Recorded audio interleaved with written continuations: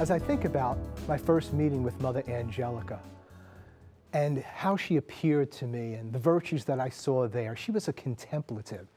She was someone who I saw as I gazed at her face that she had been gazing upon the face of God in Eucharistic adoration, in other ways. She was contemplative. She had encountered the Lord, and she also had a sense of urgency. She was one who believed that Jesus Christ was coming again, and that we should live holy lives, and that we should declare the gospel of Jesus Christ and prepare others, especially the least, to meet the Lord. She was a contemplurgent,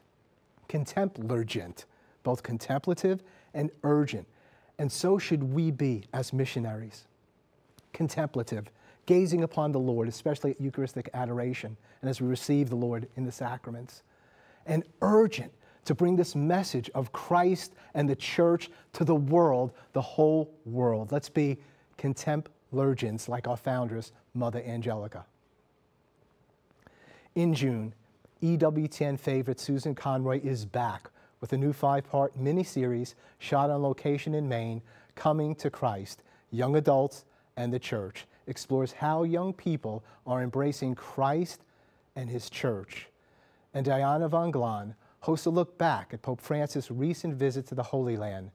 Relive this historic visit and the message of peace he brought to this troubled region in A Papal Pilgrimage to the Holy Land. Plus, look for a new documentary on the rebirth of the church in Russia.